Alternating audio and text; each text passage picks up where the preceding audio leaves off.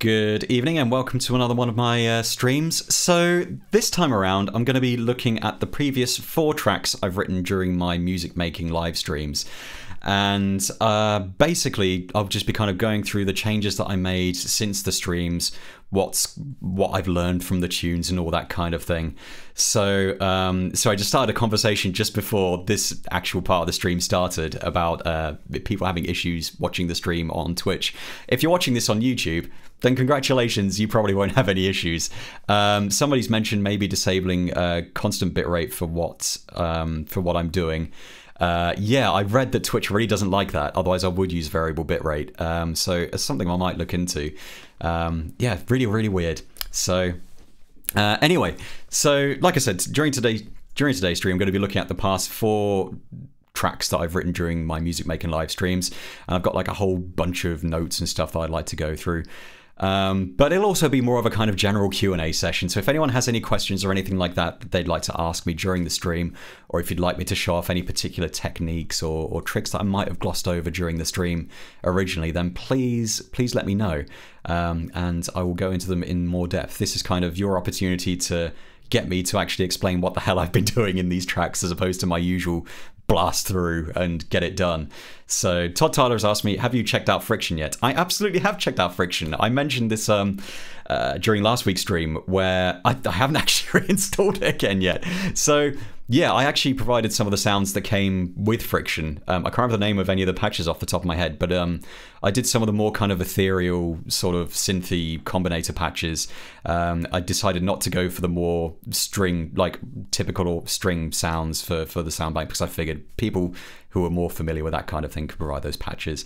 So yeah, so I actually did a whole bunch of patches for the actual instrument itself. So I've actually been using it for quite a while. But unfortunately, I uninstalled it for these particular streams so that I wouldn't be breaking my NDA and people wouldn't spot it and be like, oh, hey, what's that? So unfortunately, I haven't actually reinstalled it since a couple of streams ago when I removed it just before. It was just before Friction actually came out.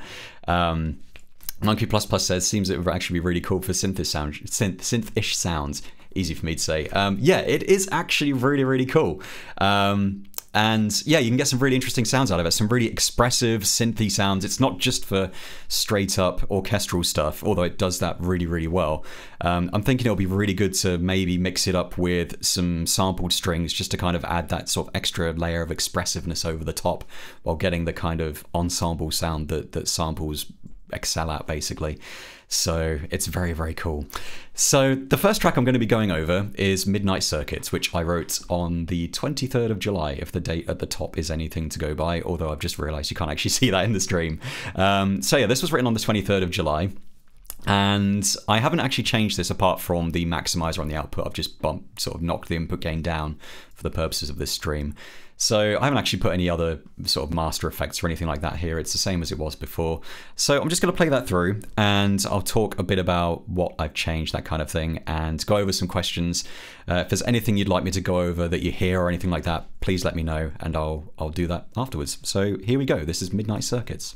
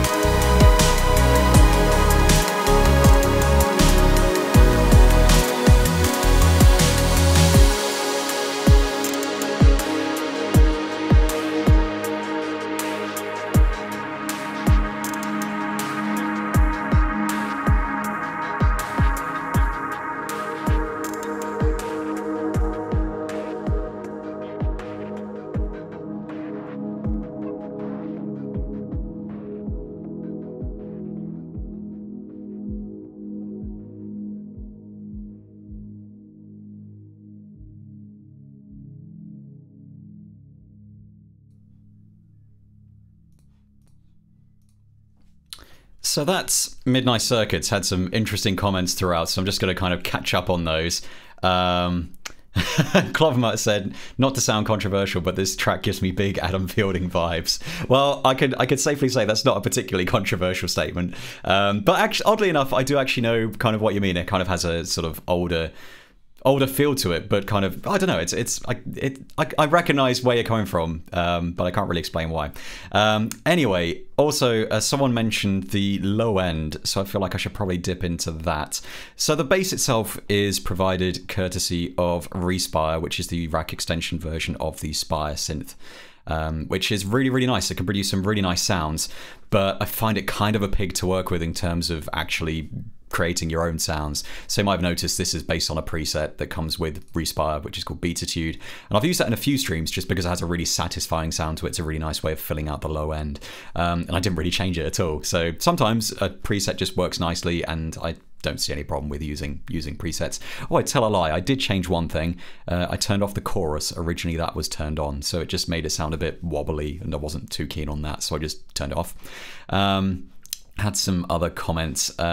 Generally speaking, it sounds like people like this one, which is really, really cool. So for those who are unaware, I'm actually compiling the first 12 tracks I've written during my streams this year into an album of sorts, basically, which I'm planning on releasing at some point.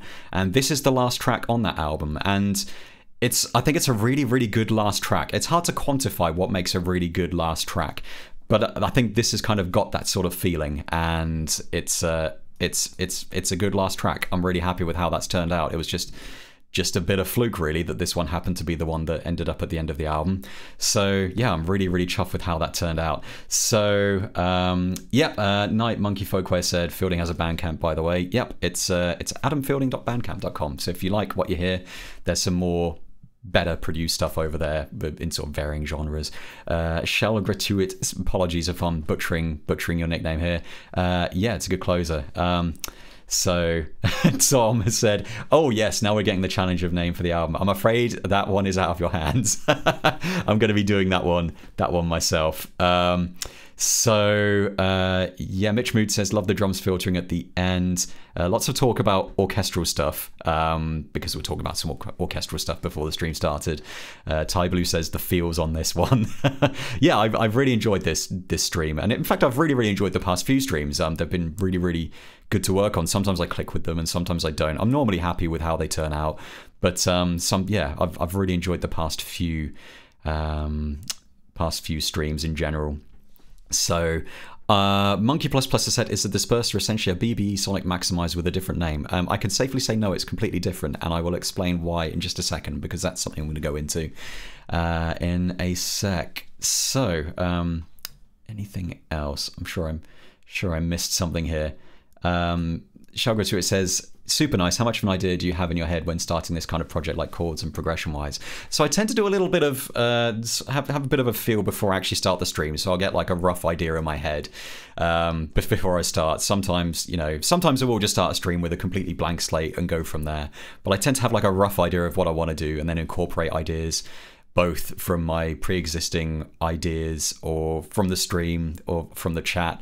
So it's kind of all over the place, unless you mean in general, in which case, yeah. So Thor Inside has asked, maybe you can go through how you made that click glitch, splitting the duration into smaller note lengths. I would be more than happy to. So you may have noticed I'm using blocks pretty much exclusively for this track.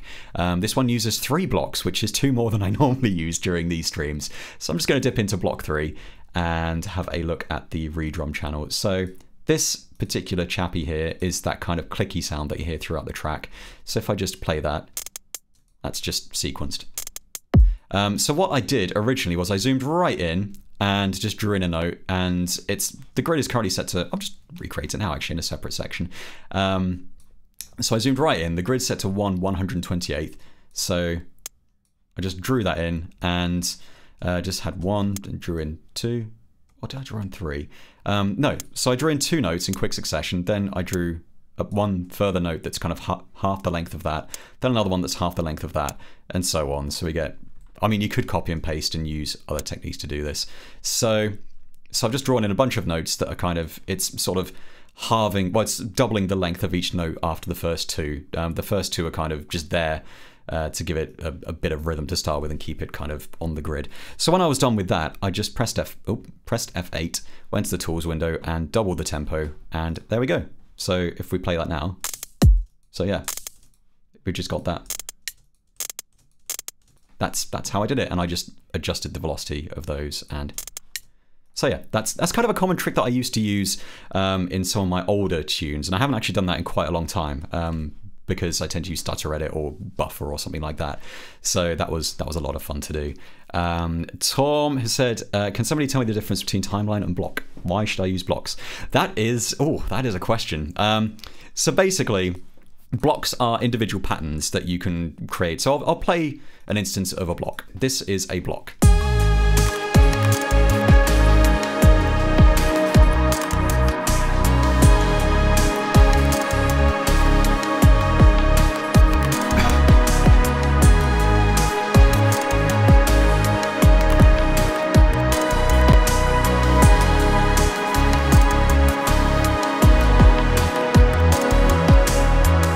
So that's essentially most of the track right there that you just heard. Night Monkey Folkway said blocks is pattern mode. That is basically it. So that is one entire block. So if you go back to song mode, you can draw in blocks at the top of the track, and that just draws in what the contents of the block are into the sequencer. Then you can draw stuff on top of those blocks. So I've got loads of automation lanes and other stuff going on. And you can also mute stuff that's in blocks. So from that one block, I created 3 blocks in total. You can kind of work backwards and then sort of build into the track from what you've already written. So it's kind of like non-linear songwriting, which I'm a big fan of. So the advantages of doing stuff like that are that you know where the track is going to go, so you can plan accordingly, and you've done half the work already. So the block 2 and 3 will just be kind of slight variations on those. I think there's like baseline variations and that kind of thing. So it's really, really neat. So yeah, Michelle Gratuit has said, I really like how blocks are handled versus like loops and session Ableton. I really like Ableton Session View. It's really, really good, but they do work very differently. And I know a lot of people were expecting blocks in Reason to be more similar to the session view in Live. But if you've watched one of my streams, you'll see how I use blocks and kind of build a track around it. And I've really, really like working like that. It's a really quick way of getting a song arrangement down. Then you can kind of go into the nitty gritty and kind of add in those extra details that make it pop. So yeah, I always find that's kind of the main hurdle between starting a track and actually finishing it, is getting that first rough arrangement down. So by using blocks, you can get like a really rough arrangement down. Then you've got the makings of a complete song, and you can kind of work on that and add stuff to it. And it also means if you decide to change things further down the line, so say I wanted to change the bass line, I could just go into block 1 and just tweak it, and it would tweak it for the entire track or every instance where block 1's used. So it can be a real time saver in that regard. So yeah, so it's really, really neat. Monkey Plus Plus has said, I learned how to use blocks from these streams and I'm forever grateful. You are very welcome. I feel like blocks are kind of one of those underrated features, but once you start using them, if you click with it, you'll really, really click. So yeah, JLEX76 says, I much prefer blocks. Reason did that right. It does kind of appeal to my sort of old tracker sensibilities, because with trackers you would work entirely with patterns. So blocks are like super flexible patterns in that regard. Like you can remove stuff from them, you can add stuff to them while using the same pattern, and it's just a really great way of working. So yes, Night Monkey Folkway says blocks for the MF win. Yes. So there we go. This is also the last track I think I wrote where I was using the snort, the nasal riser. So oh no, it was a bin. I was using the bin sound. So yes. So what did I actually change? So for those who are unaware, when I finish writing these tracks during the stream, what I tend to do is come back to them the following day with a fresh pair of ears, not wearing headphones, listening on monitors, and I'll spot things that are obviously not right and just generally tweak things. So I'm going to kind of go over some of the things that I changed and tweaked. I've just realized someone asked me a second ago what genre this particular track was, and I'm going to open that up to the chat because I'm really rubbish at describing which genre my own tunes are in. I would say it's kind of down-tempo-y, but it's not really, because it's got kind of I feel like it's got too much of an emotional undercurrent to be down-tempo. So, I mean, it is kind of down-tempo, it's 80 BPM, so I don't know. I will field this question to the chat. Chill, yeah. I guess it's some kind of chill. Yeah, I mean, electronic. I hate the label itself, electronica, but it's kind of Mitch Mood says easy listening, chill. Yeah, it is. It's I guess it's that kind of thing. I think everyone agreed on Fielding-esque. Let's go with that. Orthodox chill. So I love it. So I'm just going to explain some of the stuff that I changed after the actual stream itself. So the following kind of couple of things apply to pretty much everything that I've changed in all of the streams after the streams themselves. So the first thing I did was I just went to the mixer and kind of had a play around with the levels just to kind of get like a rough mix going. And it's kind of hard to explain excuse me, kind of how I changed things there because I was just listening and tweaking the levels. So you might notice I haven't automated any of the faders in the SSL mixer, and I never do because if you automate the levels if you automate any of the faders in the SSL mixer, then it means if you want to come back to the track later and adjust the levels, you can't really because you're locked into that automation. So I might adjust the level there, but as soon as I press play in the track, it will jump back up because it's automated. So I'm just going to clear that automation. So if I do want to automate something like the amplitude or anything like that, I'll do it in the rack. And I'm sure I can find an example of this somewhere. So he says not being able to find any examples whatsoever. So generally speaking, oh, here we go. I've automated the master fader here for the substance percussion. So if I go to the sequencer lane, which is here. So yeah, I've automated the master level at the end of the track to kind of fade that out instead of automating the SSL mixer. So there we go. Monkey++ has asked, when do you use the faders versus the input gain of a channel? So generally speaking, I like to have a good signal going into the actual SSL channel itself. So if I play the track now, well, you can see from the faders alone, I'm not kind of pushing these right up so that, you can actually hear what's going on. Everything that's going in there's plenty of space to play around with. So if I just play the track, you'll be able to see that, the levels are kind of healthy throughout. So here we go. So there's plenty of headroom, and there's no crazy fader values. There's nothing pushed to the maximum, because as soon as you push a fader, as far as it will go, where do you go from there? There's nowhere you can go from there. So what I tend to do is use the input knobs at the top. I haven't actually used them at all in this track, which is very unusual. I'll tend to use the input gain knobs at the top to feed the SSL channels with a sufficient signal to play around with, if that makes any sense. So yeah, I Am Drabbit has put it really well in the chat and says, think of it like gain knob equals major changes and fader equals minor changes. You want the gain up enough so that the fader gives you a good range of volume to work with. That's a really good way of putting it. So you adjust the input gain until you have like enough signal to play around with in the mixer, and then you can kind of make your adjustments with some visual feedback from there. So yeah, I basically just tweaked the fader levels after the stream until I ended up with something kind of balanced. Nothing, you could hear all of the instruments, nothing is overbearing or anything like that. Buskin Bills has asked, do you ever mono check your final exports? That's a really good question, actually, and I tend, if I'm working in Reason, I tend not to. It tends to be more of something I do at the post-production stage. So stuff like when I actually come to mastering an album, I'll check it at the master stage as I'm playing around. But generally speaking, because I'm not actually using anything that should cause phasing issues or mono compatibility issues, it's yeah, Select Gain does have the option. I used to use an audio interface which was the Focusrite Pro 40, and that had a really handy button on it so you could just sum everything to mono. It was super useful. Yeah, it's worth doing. But JLX76 has said, do you ever separate your drums into individual mix channels and process them separately? Yes, a lot of the time outside of these streams.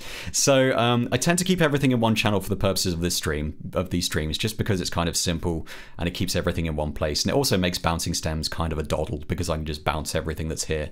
And it's also the same reason why I don't tend to use a lot of aux sends as well. I can just bounce all of these stems and I'll have the stems straight away. But yeah, I do tend to separate outputs when I'm using drums, especially if I'm using acoustic drums, because you kind of need to in that instance. Because if it's kind of weird, it's hard to explain, but when I'm working with more kind of organic or live instrumentation, I'll tend to break those out into as many channels as I can in the SSL mixer, then start using group channels and stuff like that. I don't tend to do that during these streams. It's just kind of a different way of working. I like to keep things simple and just get as much down as possible. So yeah, the first thing I will tend to do is kind of just make level adjustments, and then I'll kind of bring everything up to keep it in line with my other stream tracks. So kind of a general sort of hard and fast rule of thumb is I'll bring all the channels up to the point where the maximizer just starts to kick in on the output. So if I bring that, I'm just going to bring that up to 4.5 dB because that's what it is in the original project file. And I'll bring the output gain minus 1.5 because that will compensate, so it should sound the same. So if I play the track during kind of the busier moments, you'll be able to see that just kicks in. So I'm just going to play that now.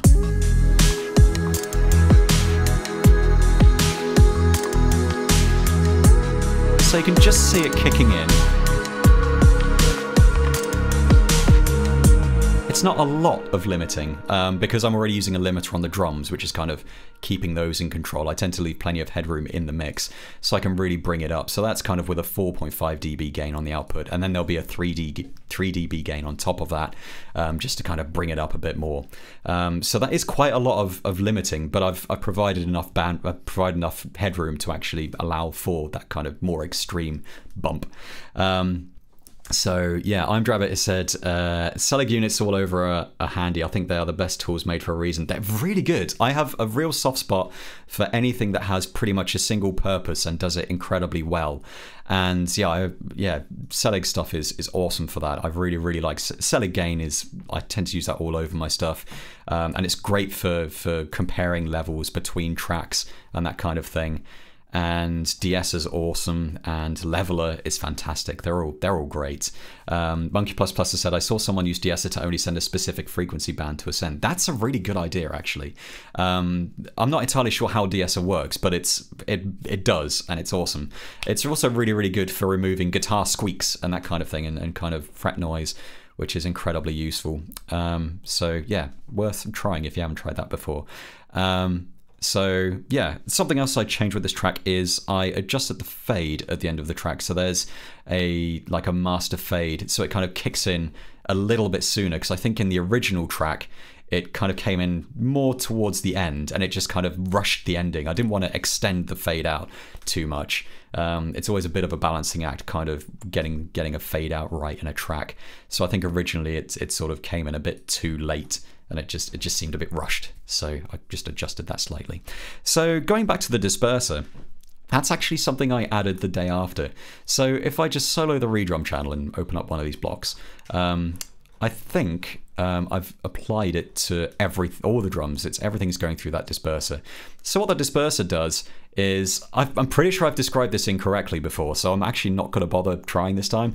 I'd suggest looking it up if you're interested, but I can't really do it justice. It involves all pass filters, and it's basically sorcery. So I'm just going to play it, and it basically kind of smears any signals going into it, so you kind of end up with a sort of more rounded sound. So I'm just going to kind of play the drums and you'll be able to hear what I mean. So I'm going to crank it up and you'll really hear it.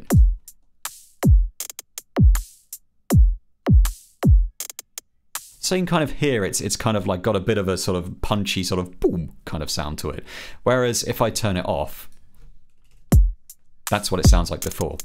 So if we turn that on, so that's obviously quite extreme. So how it was before, so that just adds a little bit of roundness. Nothing too perceptible, but it just kind of helps it sit in the mix. The great thing about disperser is it doesn't affect the amplitude of the signal going into it. So if you've got a perfectly healthy signal going into it and you make it sound a little more punchy, you're still not adjusting you're not sort of actually messing with the mix really. It should still sit correctly. Monkey Plus Plus has said, I thought it delayed certain frequency bands or something. I thought that's how it worked, but I'm still, like, I doubt myself every time I explain it. So I feel like instead of me explaining it incorrectly, I'm just going to say, look it up, because it's really good. It is, I describe it as my kind of secret sauce. I use it on a lot of tracks if I want them to have that kind of sort of more rounded but punchy kind of feel to it. And it works really well on synths as well, so you can kind of get this really nice kind of punch behind, not so much punch like pow, but kind of punch like punch. It's really hard to describe is what I'm saying. So yeah, definitely worth checking out if you've not used it before. And as pointed out in the chat, it is on sale right now, so definitely check it out. Another thing I changed during the end of the track, and this is kind of a neat trick that I sometimes use, is I added an extra snare to the end of the track that wasn't there before. So if we go to block 3, I'm just going to leave that as it is. So there's no snare at the moment because I've muted the snare channel. So if I unmute that,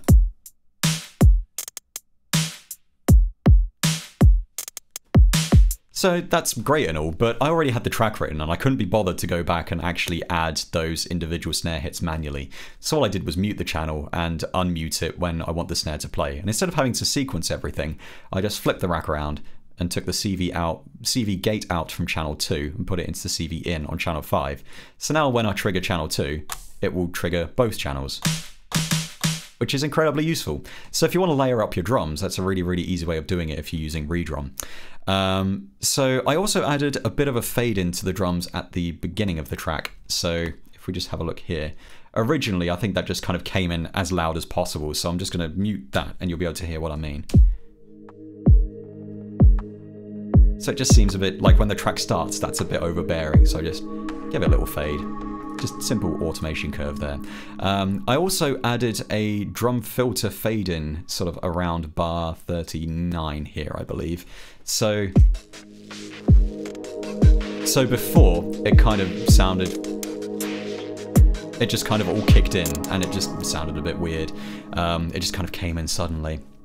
Drabe has asked, Adam, question on workflow. When you're making changes to a song you did on the stream, are you keeping a changelog or are you remembering what you did just off the top of your head? I'm not that good.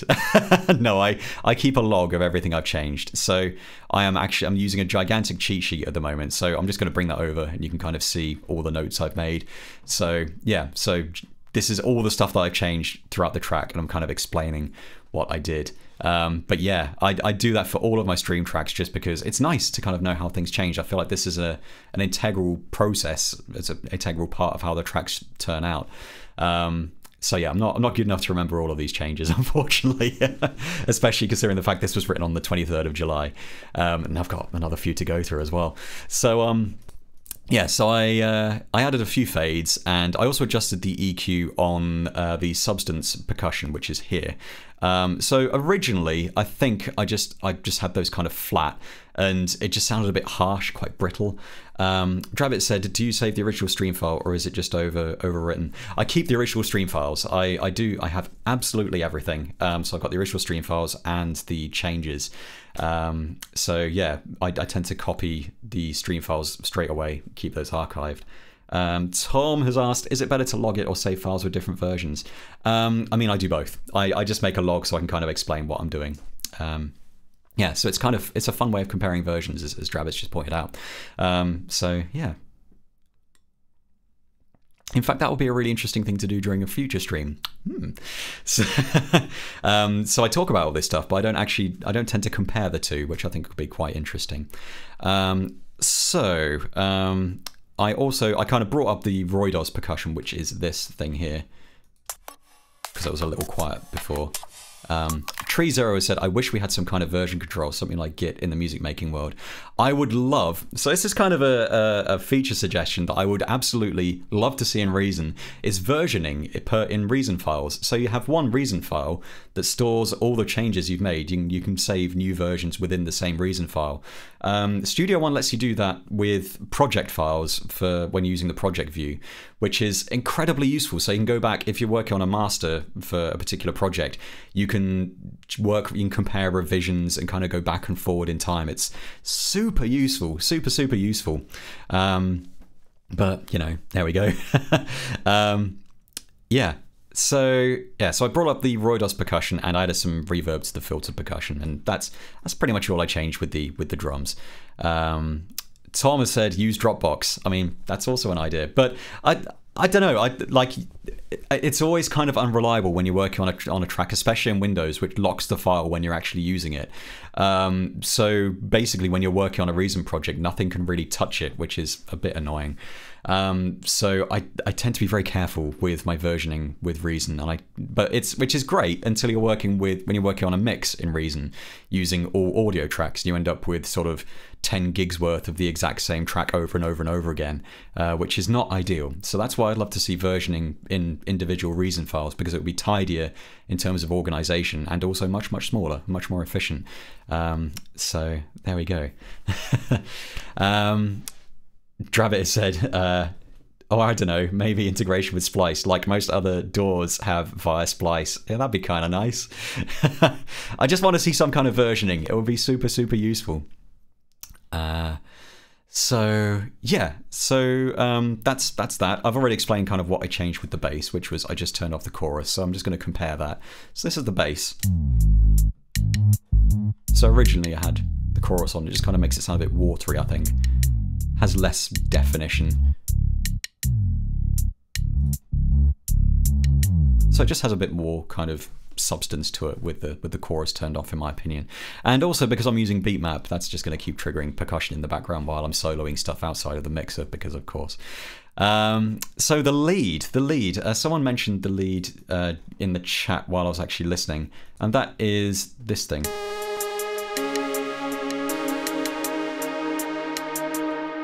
So that's just an instance of the legend, and yeah, I really like that patch. It's a patch I've had kicking around for ages, and I've never really found an excuse to use. So one thing I did was I reduced the delay feedback throughout the entire track, because before it just kind of washed over everything, which sounded really cool to me when I was working on it.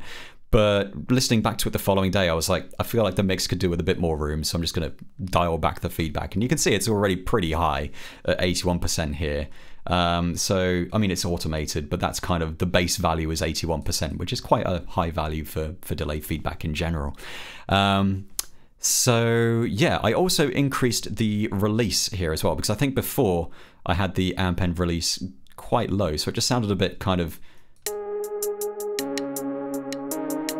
It just didn't sound as smooth on those kind of tails at the end of each note. So I just kind of bumped that up, and it gave it a bit more presence. I also brought that up because it's the lead, and before it was getting kind of a bit lost in the mix. So I just kind of bumped that up and set it to poly 8 mode as well, because originally I think I had it set to monophonic. So basically every time I wasn't getting any of those lovely kind of release tails on any of the notes, because they were just being cut off by the following notes, which wasn't what I wanted really. So Buskin Bills has asked, what are you drinking tonight? I'm just on the water tonight. Just been feeling a bit knackered recently, so I thought, play it safe. Don't want to get hammered during my stream. Yeah, still discussing versioning. Shell Gratuitous said, can't the rack extension version of Spire have the 6 effects enabled at once? It can. If I go over to Spire again, yeah, it's just a drop-down menu here, which again is kind of fiddly. There's lots of drop-down menus, but not where it counts. Like, there isn't a drop-down menu for the oscillator. You have to click and drag, which is awful. It's such a bad way of working. So like I said, I love it as a synth, and I'm sure the VST version doesn't have any of these problems, but it's like you can't just click and have a drop-down menu with the filters. You've got to click and drag, and it's hate it. So yeah, it's a bit of a pain to work with, but it sounds great, and that's why I keep using it. Maybe one of these days I'll look at cross-grading to the VST version. Oh, I think you have to click and drag the wavetable select on the VST as well. Oh man, that sucks. JLix76 has asked, is that a preset that comes with Legend, or is it one you made? That is one I made, not during the stream. I tried to make a similar kind of patch during the stream, but it didn't turn out so well, so I just ended up firing up a patch I had lying around, and it sounded pretty similar and sounded nice. So yeah. Yeah, I definitely, at some point I do want to check out the VST version. So I also added some octaves during the final section. So because I'd set it to polyphonic mode, I could add extra octaves to the end of the track, so we get.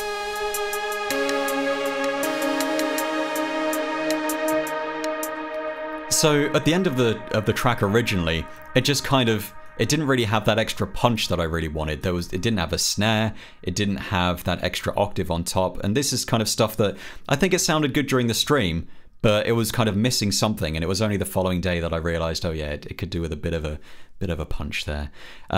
So looking at the vocals as well, so there's some vocals that I recorded during the stream as well.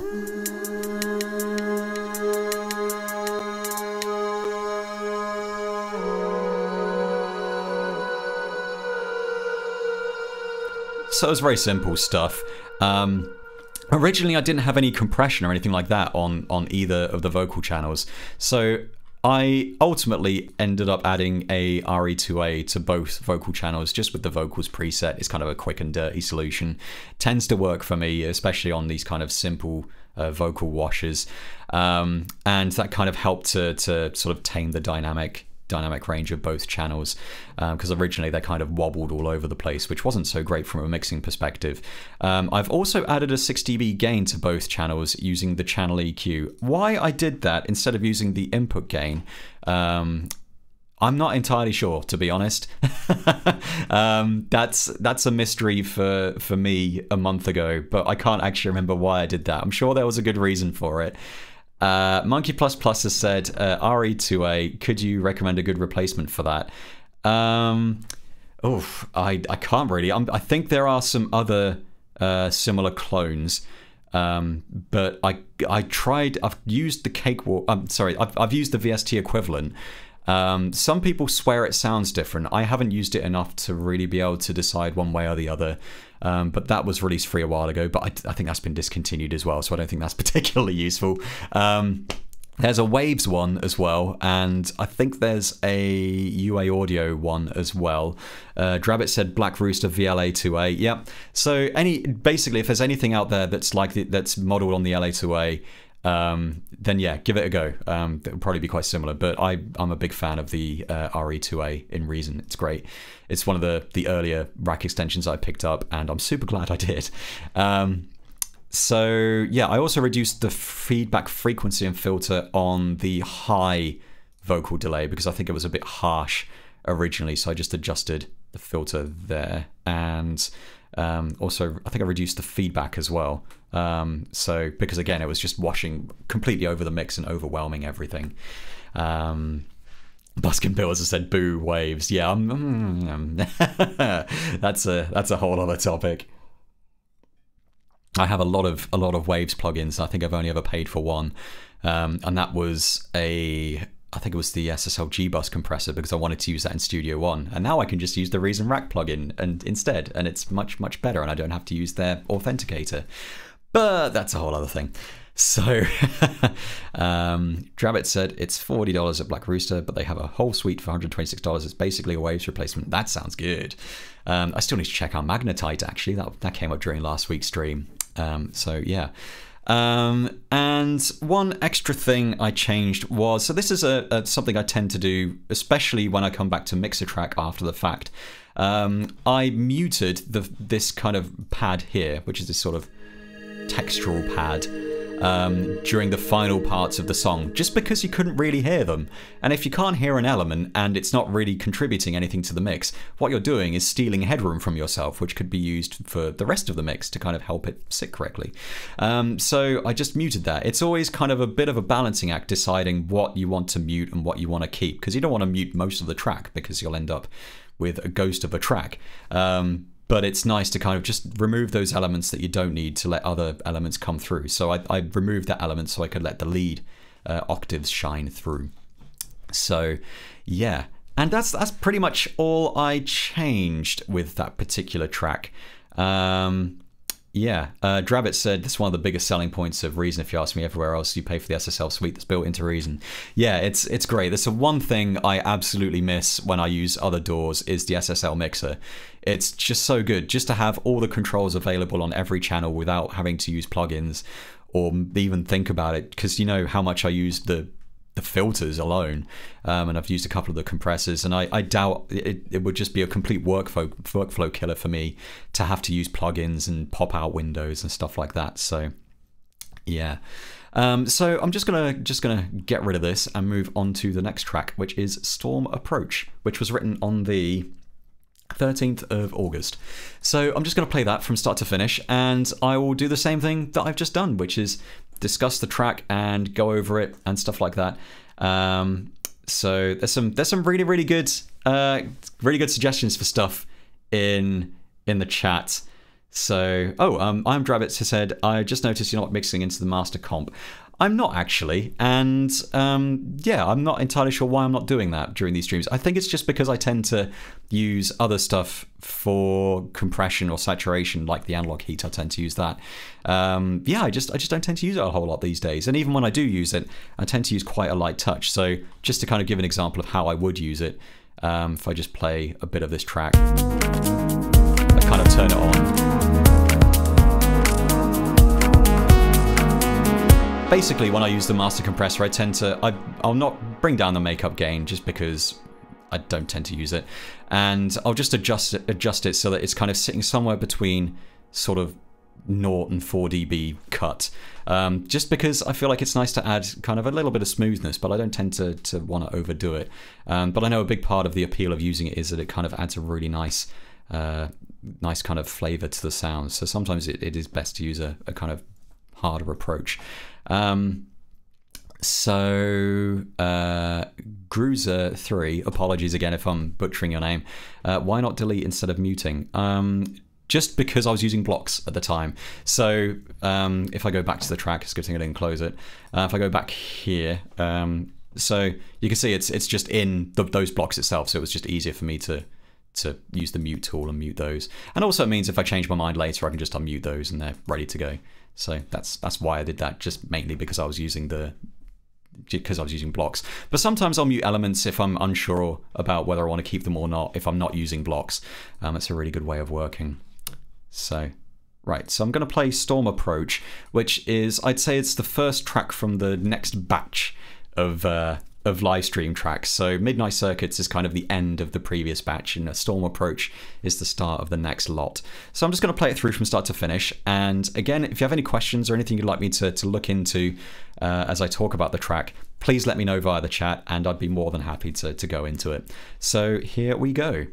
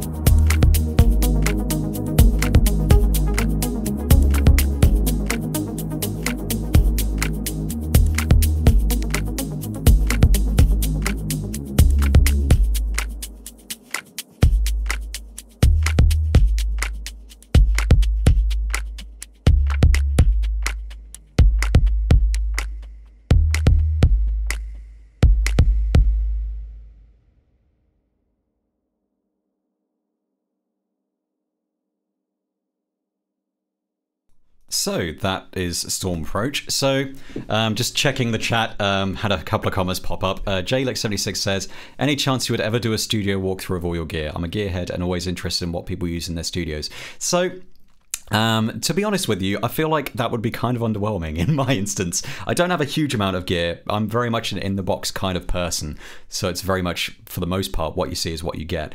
Everything else I'm using is, I tend to only use outboard gear that is easy to use with a decent software sort of integration. So basically I've got a Virus Snow, which has the Virus plugin, which is incredibly useful. So you can just use it kind of like a soft synth, really.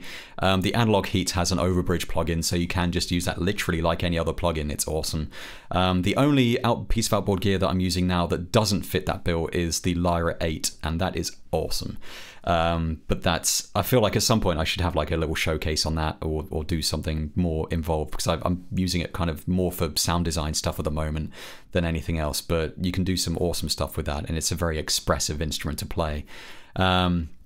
So Buskin Bills has said, you got any book recommendations? I love a good book. Any particular preference? Drabbit said genre preference, which I'm assuming is in relation to that. Non-music, or so. I haven't really read a lot of sort of music books, really, to be honest with you. I realise that sounds kind of terrible, but a lot of the stuff I tend to read is mostly online, so or watching videos or stuff like that. So I've just finished reading a book called, because I love gaming, I read a book called Extra Lives, which is an awesome book about kind of the gaming industry and how certain games were kind of like the sort of emotional attachment behind certain games and how they can do better, kind of thing. Really interesting. Big fan of anything by Philip K. Dick, really. Finished Man in the High Castle about a month ago. That's a really good book. Yeah, so I can't really think of anything on the top of my head, but I'll get back to you on that one. Masters of Doom, that's an excellent book if you're into games, and Doom in particular. So Drabbit said, love the lead on that. Yeah, that's another instance where I've just used monotone as a lead instead of a bass synth, which it's kind of labeled as. So yes, that's the monotone bass synthesizer, which I always find quite funny.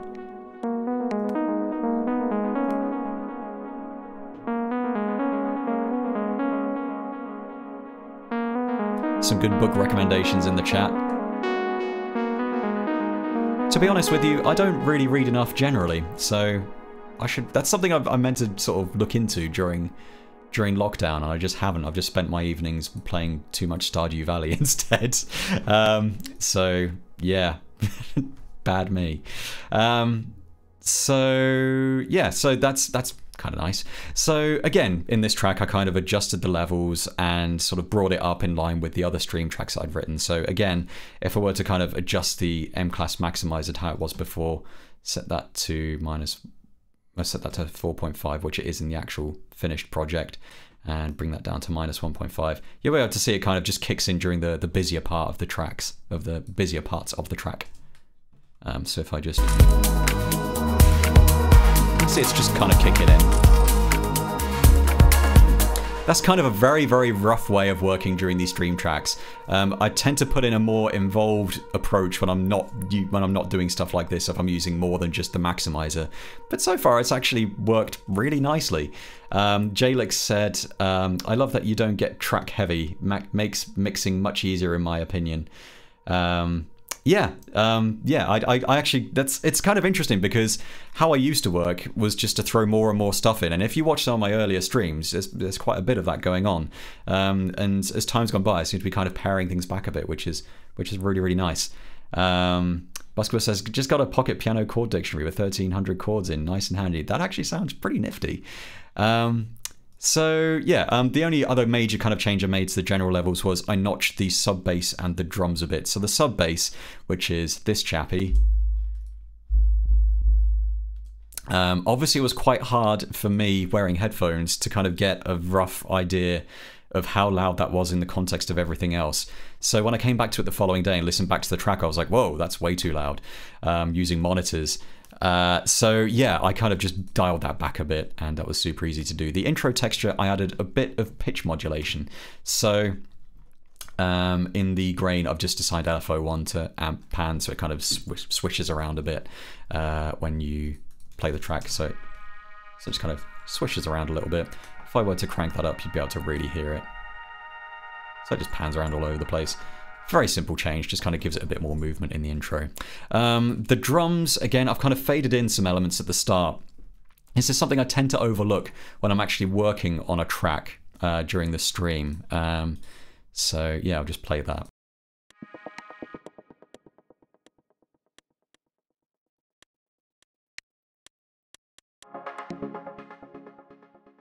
That's not a particularly good example, actually. But basically, there were like these little clicks that kind of they just sounded really sharp at the beginning. And I seem to recall someone kind of mentioned they were a little too sharp during the stream, but it was harder for me to notice during the stream. Very easy to spot after the fact.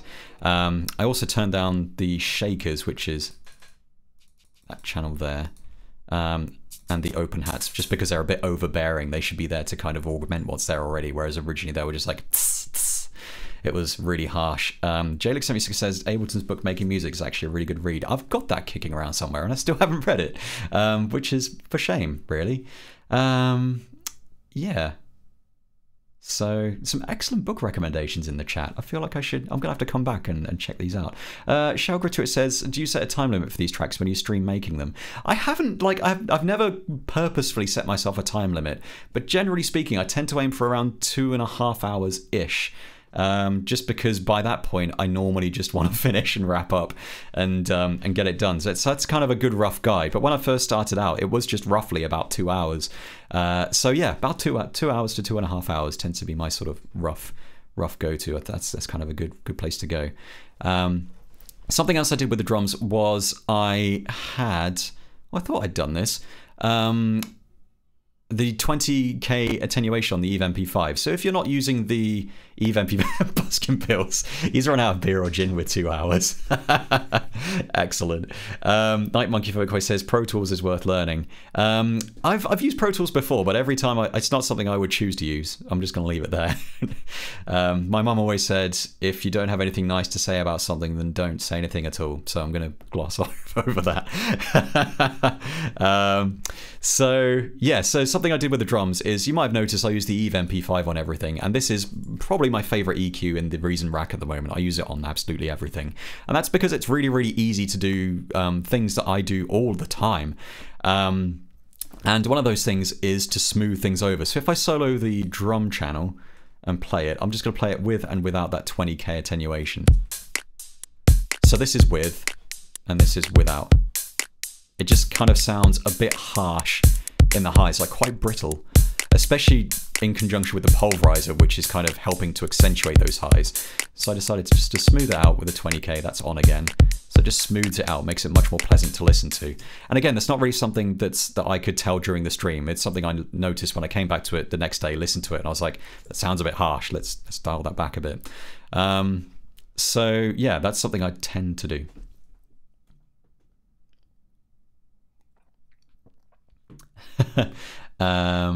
Mitch Mood says, doesn't the other half get frustrated with your stream time? Not really, she's doing her own stuff. She probably enjoys me not being around, having some time to herself. Everyone's a winner. That makes it sound like I hate my wife. I really don't. No, we haven't killed each other during lockdown. I feel like that's a successful marriage story. Excellent. Keys. So something else I changed in the track was I didn't actually change that much in this track, which is surprising considering how kind of clicky some of the stuff in here is. So it's mostly kind of the sub bass and the percussion. If I go to the monotone keys, I did change a few things here.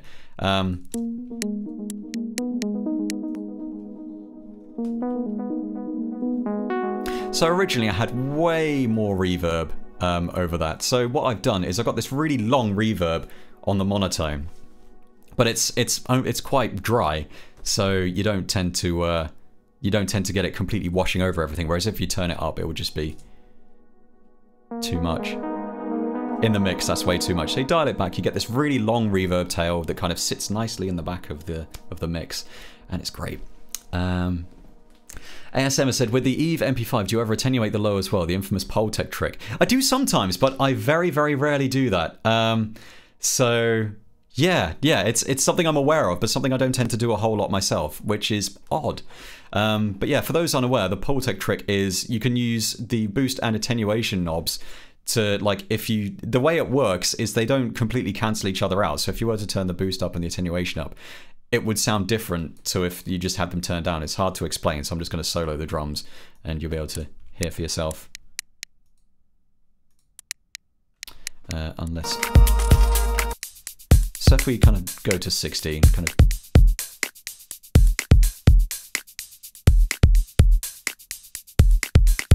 So that will sound different to how it will if I just pull those right back. So it's hard to explain, and again, I'm wearing headphones, so it's hard for me to actually hear the difference. So yeah, but I don't tend to use it a whole lot, which is strange, because that's kind of one of the major things that the MP5 and the Poltec compressor, Poltec EQ has kind of got going for it. So drab it. I use my stats to shut the misses down. Is this the way you speak to a man who has literally tens of fans? Yeah, I'm gonna have to use that. Amazing. So yeah, I notched the reverb slightly on the keys, going back to what I was talking about before, and the filter at the end, I kind of notched that a bit because it was quite kind of washy. So I've got this section at the end. I think it's during this section where I kind of open up the filter a bit, but I opened it up too much, so it just kind of... It just washed over everything a bit too much, especially with the extra effects kind of piled on top of it.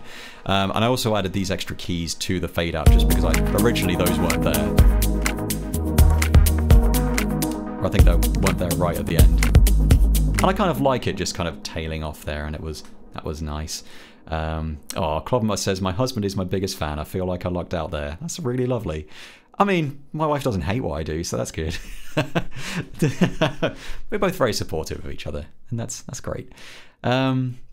So yeah, that's pretty much all I did with the keys. Just made a couple of slight tweaks. Again, with the vocals, I did the exact same thing that I did in the previous track. I didn't have any compression going on the actual vocals themselves, so I just slapped in a RE2A and set it to vocals, and Bob's your uncle, it was done. So Mitch Mood, my wife was my biggest fan. We're 11 years in, she's over it. Oh, oh man, that's a tragedy. Well, she'll come around. Damn it. So something else had changed as well. The sub bass and kick. I basically originally I had those playing all throughout. So I added these extra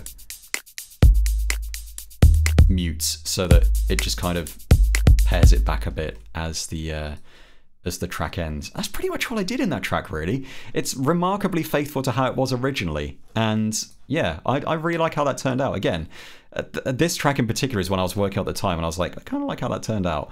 And I think one thing I really like about where it went is that I wanted to do something different from Midnight Circuits and all the tracks I'd done before. So there's no nasal riser or bin rise and stuff like that. I did use some vocals because I sort of cheated there, but I tried to sort of think outside the box a little bit, sort of not relying too much on some of the tropes I've used throughout my stream so far and kind of familiar techniques.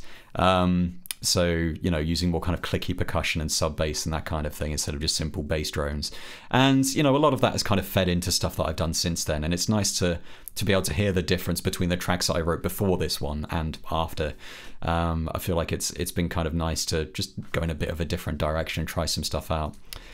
So that leads me nicely onto the next track, which is Sundial, which I'll get into in a second. So also, I'm really chuffed that all the tracks here haven't brought my computer to its knees, even though I've left everything open, which is always a bit of a risky move. So I'm just going to set that to how it was before. So I'm just going to play through. So I'm just checking the chat again. Dravit, I am waiting for the day when my SO comes in and says, babe, I love you, but that snare sounds like ass. Compress it or go do the dishes. JLix76, is it me or is this chat turning into a session in marriage counselling? I am content for you guys to just work out your issues in the chat. Oh, I love it. I love it. So yeah, my wife's been baking lots of stuff during lockdown, which is fantastic. I also coincidentally took up running, and I feel like if I hadn't been running, I would have put on quite a lot of weight during lockdown. So it's a hard life. It's a hard life. She looks after me. So Buskin Bills, the missus was well pleased you picked the name she suggested for this one. Yeah, I really like it. I think it really fits. And also, I really like, coincidentally, I really like the kind of contrast between the last one, which was Storm Approach, and Sundial. So Storm Approach, I wrote that when it was kind of stormy outside, and you know, I thought that was kind of cool. And Sundial, the following week, it was really sunny. And I kind of like the sort of contrast between the two. And it kind of, one thing I really like about writing music quickly is it kind of has this really nice time capsule sort of element to it, where you write it so quickly that you don't latch onto it as something you've spent ages laboring over. You listen back to it and it kind of takes you back to when you wrote it. And I really like that. Clovermut, best advice for a happy marriage: boost at 12k, go easy on compression on the master bus. It served me well. It served me well for a few years. Baskerville, she was showing our daughter last weekend when she came over with the grandson. Oh, that's lovely. That's lovely. Yeah, it's a good name. I really like it. And like I said, I think it fits really nicely thematically. So give her a thank you from me. Tom, well, my wife after my music battle just said, what was that? Yeah, I've had a few of those. So yeah, I'm just going to play the track from start to finish. And again, if you've got any questions about the track throughout and you're not sort of working through your marriage issues, then please let me know. Otherwise, I'll just go through the changes I've made, and there's a few more this time. So here we go. This is Sundial.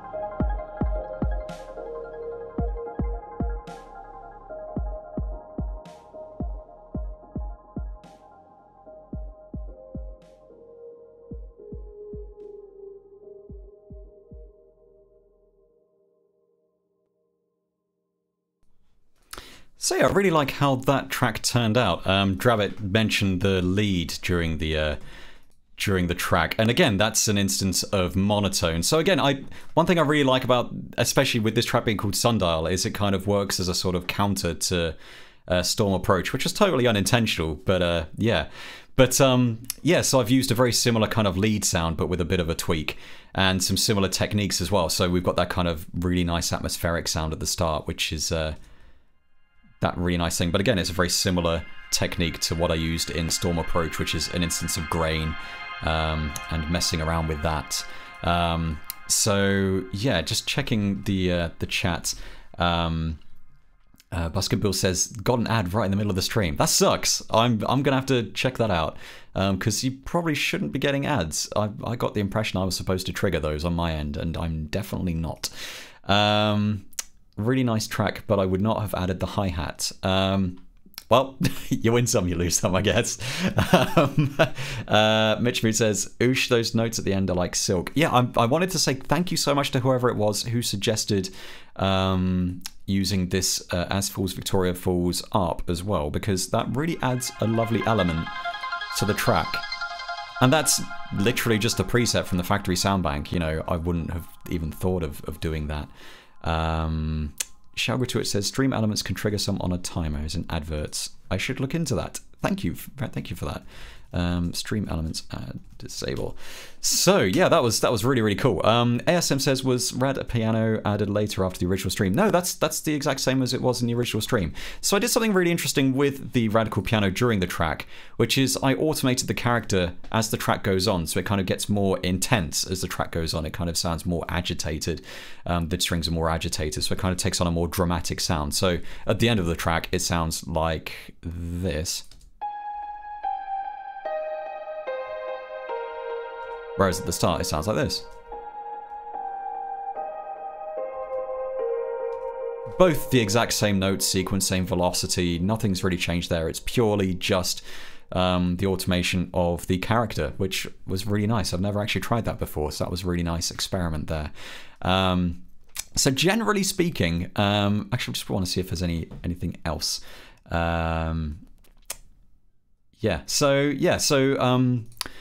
One thing I changed was I notched the bass and the kick a little, so I had the exact same problem again, where the kick and the bass were just too loud. I just couldn't really tell where in cans at the time. Came back to it the following day and I was like, those are too loud, I'm just going to bring those back a bit. With stuff like that, I tend to just kind of go from my gut instinct from just listening back. And if my feeling is straight away listening back, if I think something's too loud, I'll just bring it back, or if something's too quiet, I'll just bring it back up. So originally it was quite overwhelming, and I just thought, yeah, let's just pull that back a bit. So with the lead through the track, I actually did something different. I showed this off during the stream, but I've used the monotone as a polyphonic synth using Distributor. So it's a monophonic synth by itself, but if you create several instances of it and use Distributor, you can actually program it and write polyphonic parts, which is exactly what I did during this track. So later on you get these kind of falls over the top.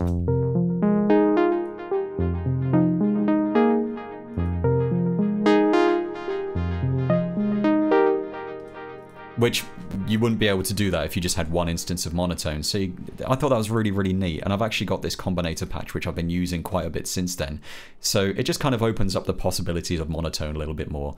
And it's one thing I really like about Reason, is the fact that there's normally a workaround if there's something that you want to kind of change. In this instance, I wanted to change monotone from being a monophonic synth to being a polyphonic synth.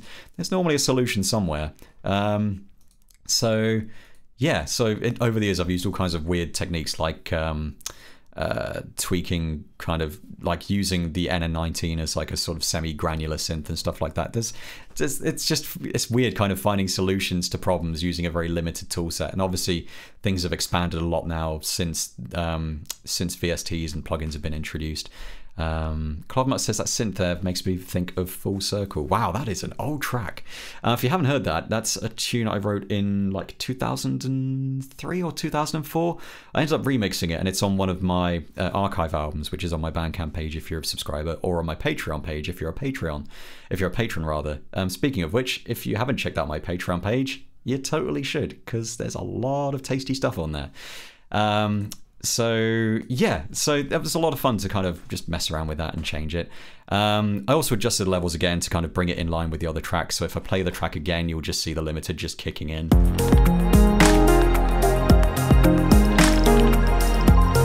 So it just kicked in a little bit there, and it's kind of like that throughout the track. And I also added a bar at the start for kind of an extra bar of the kind of for the sort of intro pad to kind of fade in, because originally it just kind of came in with everything else and it just sounded a bit off. And it didn't push the track over 4 minutes, which I was also sort of secretly hoping for, but never mind. Just under 4 minutes. But sometimes, you know, it's good to know when to keep things sort of more concise and not let them outstay their welcome. And just under 4 minutes is a good length for a track anyway, especially of this kind. So with the monotone poly, I actually changed a couple of things here.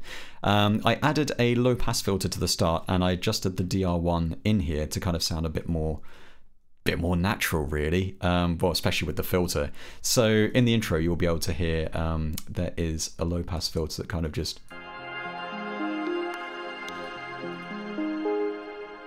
So originally, I think that was missing. It just suddenly came in and it just sounded weird and quite unnatural. So yeah, I adjusted the reverb. I think I might have notched it a little bit because again, it was kind of washing all over the mix. And I also turned it down because originally, again, it was just way too loud. And that was one of those sort of instinctual things listening back to it where I was like, it's too loud. Let's just bring it back and kind of go from there. Generally speaking, when I'm mixing stuff, a good rule of thumb is I'll set a level for the bass. If I can balance the kick and the bass, then I can generally kind of balance everything else around that. That's kind of a good starting point. And if you kind of look at the mixer as the track's playing, I think the kick and the bass will hover around the kind of minus 10 dB mark. Yeah.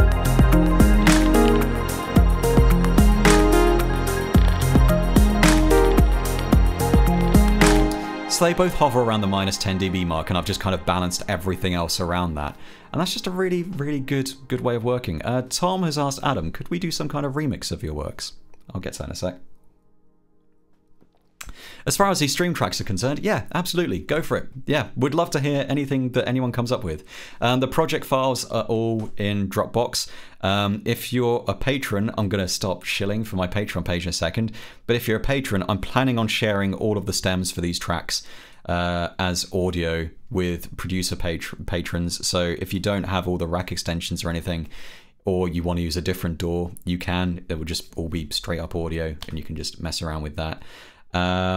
So yeah, that's my plan. If you want to mess around with any of these tracks, by all means, please. I'd love to hear what you come up with. Yeah, go for it. And if you don't fancy becoming a patron and you just want if you're missing something, just drop me a message and I'll probably just bounce it as audio or whatever. So yeah, so that's pretty much all I did with the monotone poly. Just add a filter and turn it down, really. The percussion, there was some percussion, like the organic percussion, I think. That was fun. I like doing that. So I actually turned... Oh wait, this is not the one I wanted. It's like a glitchy percussion channel somewhere. This is the problem with coming back to stuff after you've written it. Oh yeah, there's this whole glitchy percussion section. Here we go. Is it this? I was really happy with how that turned out, by the way, using Stutter Edit combined with an instance of Evolution. That was really, really neat. So I've got written down here, I turned down the amp, env, decay, and level. So I turned down the level, but there is no amp. Oh yeah, I forgot I used a Kong for this. So yeah, I'm looking at the completely wrong channel here. So yeah, I forgot I'd create an instance of Kong that kind of did this. Where does it come in?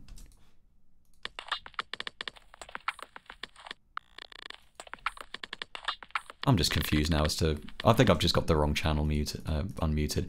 Anyway, I'll try and find it in the mixer. Glitchy percussion. There we go.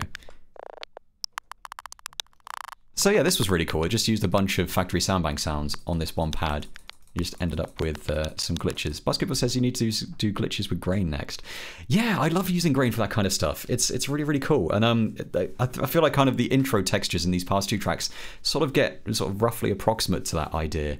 But one thing I really like doing, and I've been doing recently, I'll show it off when I get to the next track, but it's adjusting the stretch algorithm to get kind of a more granular sound.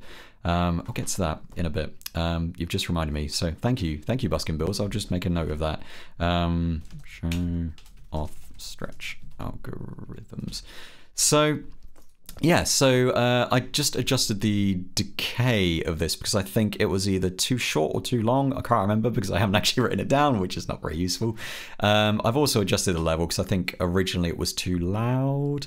And I've also put a fade at the start of the track so it fades in. So generally speaking, I think with this track in particular at the start, everything just kind of came in suddenly and it just kind of threw you off a bit. You need to kind of establish some sense of rhythm before you start bringing in other elements. Otherwise, you know, the listener will just be like, that just came from nowhere and it's weird and I can't latch onto anything. It's good to have something to latch onto at the start, like even if it's like a slight rhythmic pulse, just to kind of latch onto. Otherwise it's just like, whoa, this is weird and I don't like it, which can work, but for what I was doing here, it didn't. Jalix says, saw what you did with Ryan's banjo track a few weeks ago on Reason Livestream and it was amazing. Would you be willing to listen and help produce other people's music, maybe through Patreon? That is exactly what I do via the producer category. So if you become a producer patron over on my Patreon page, you can chuck me 1 track a month, I'll listen to it and I'll tell you what I think and what I would change, basically. So yeah, I don't do mixing or production work or anything like that. It's purely a critical analysis, so I will tell you what I think, and yeah, that's basically it. So you can do that once a month and yeah, be happy to. So yeah, check out my Patreon page. All this stuff is on there. I'm doing a really rubbish job of publicizing my Patreon, so do check it out. There's some good stuff on there, samples and an absolute ton of music as well. So yeah, where was I? So yeah, I've just introduced a bunch of fades. I also turned down the organic percussion, which is this thing that I was actually listening to earlier. And I can't hear it now because I've muted it. So that was really loud before. Yeah, Clovermut has pointed out up to 18,000 channel points now, just so you know, like if you want to add some channel point stuff soon. I know, I need to do it. I've got some like rough ideas. I think it'd be cool to add like some extra sounds for people who have loads of channel points. Or I still need to get in touch with you, Drabbit, about perhaps doing some emotes. Yeah, I really need to look into that and stop sucking. Pro level segue there, Adam, by the way. Yeah, yeah, I suck. So, yeah, so that's pretty much it. That's pretty much all I did with the percussion. I just adjusted some fades and turned down the organic percussion. Let's move on. Let's move on to something else. Drums. I did adjust some of the drums. And the main thing is I turned up the clap on channel 4, so that's this thing here. Originally, I think that was more subdued, but I really liked how kind of splashy that sounded, and it's one of my favorite sort of claps, which is just this really kind of smushy clapping sound, really loose, sloppy clap. So yeah, so I gave that a bump because it was kind of getting a bit lost with everything else. I also turned down the reverb on the snare, which is muted at the moment. So if I unmute that, oh no, that's not the snare. There we go. So that's going into its own line mixer channel here, and it's got a bit of a deep reverb on it. And originally I think that was way higher, so I think it was more like that. And it was just a bit much. It was just kind of getting washed out. So Drabbit has asked, what do you all think we need as an emoji? Maybe a loon for the old FSB. So I was kind of thinking maybe having like some rack devices would be kind of cool. A loon would be great. So yeah, that's pretty much my thinking. It'd be awesome to have the classic purple RV7K, just for old school reasons. But yeah, so yeah, so I turned on the reverb on the snare, and I also faded out the kick and the claps at the end of the track, which is this bit here. Because I think originally it just kind of, it just sort of ended and it was just a bit weird. So it's a lot of kind of little arrangement changes there, just kind of bringing stuff in and out. The shakers, I didn't really change a lot. I just adjusted the filter fade. So it comes in here, and originally it was sort of the filter fade in was half the length of this section. So just kind of doubled that length so it comes in more gradually. So yeah, and I also turned it down because originally they were quite high up, and although it's kind of nice to have in the background, when it's kind of in the foreground it was just a bit too much.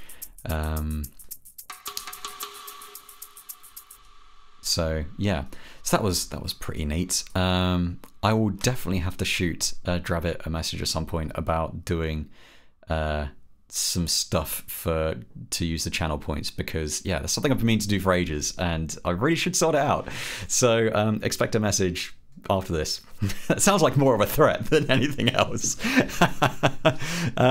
So I also tweaked the this sort of ARP thing that kind of comes in. Mitch Mooder said, get your Patreon link, etc. on your website. Yeah, I need to update my site. It's pretty woefully out of date. The problem is I like making music and I don't like updating my site, but I need to just knuckle down and sort that out.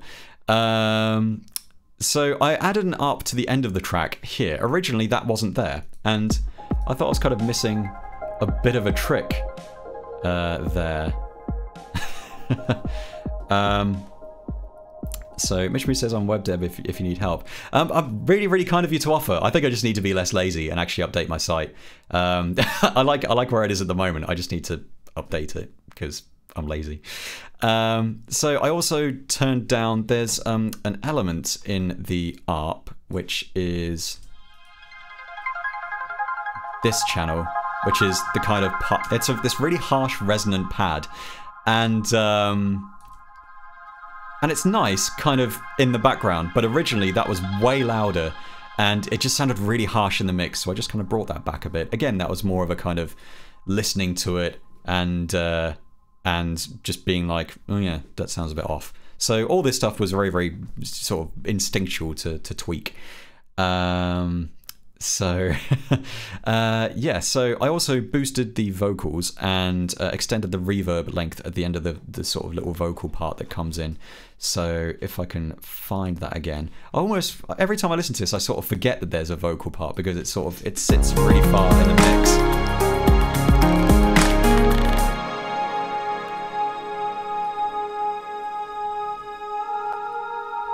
So at the end of this section, I've actually increased the reverb time, so you end up with this really big wash over everything else.